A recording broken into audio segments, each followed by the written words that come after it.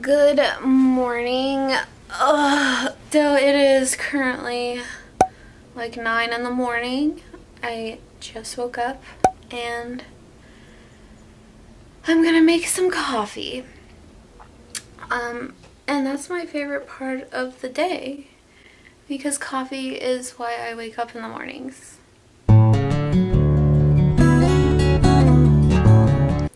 So I figured I would show you guys how I make my iced latte at home. It's so good. Oh, it's so good. I consider myself picky about coffee, but not like a connoisseur. Just kind of picky. So I've tried to perfect this recipe at home a lot of times and it was unsuccessful. So I finally got it to where I like it. Excuse my face. I'm serving looks right now. But no, I'm gonna make my iced coffee recipe for you guys using my Stovetop espresso maker, my Moka Pot, and yeah, I will get out of bed, get ready, and show you guys how I make my morning coffee. So the first thing you're going to need is your Moka Pot. I got this one at Big Lots for $8. Some espresso powder, some half and half or milk of your choice, some ice in a cup, and some drinking water, a cup to pour the coffee straight into, and a sweetener of your choice. I'm using vanilla syrup. So I'm just going to unscrew the Moka Pot. I'm going to take the top off of it, and now I'm going to fill up this bottom part with water. I'm trying to point out that there's a little screw in here. That's what I'm going to fill the water to, is just this little screw. Then I'm going to fill the filter with some coffee. I'm going to lightly pack it down.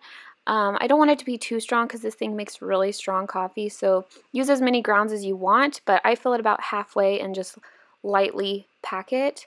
If you fill it all the way, it'll be really, really strong, but if you're into that, go ahead.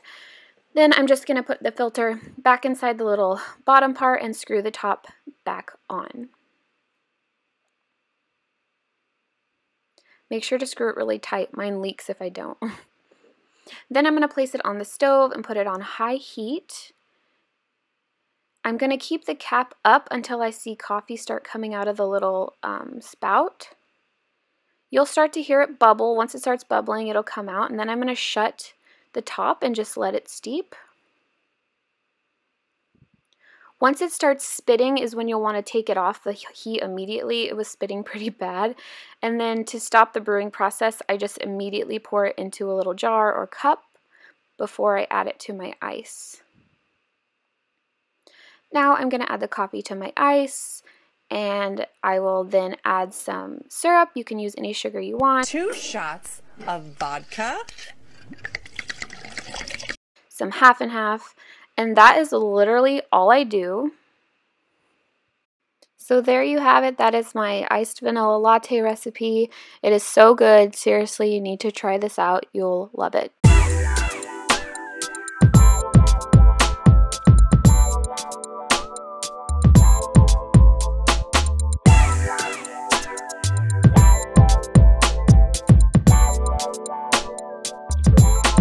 That's all I do to make my latte, and it is so good.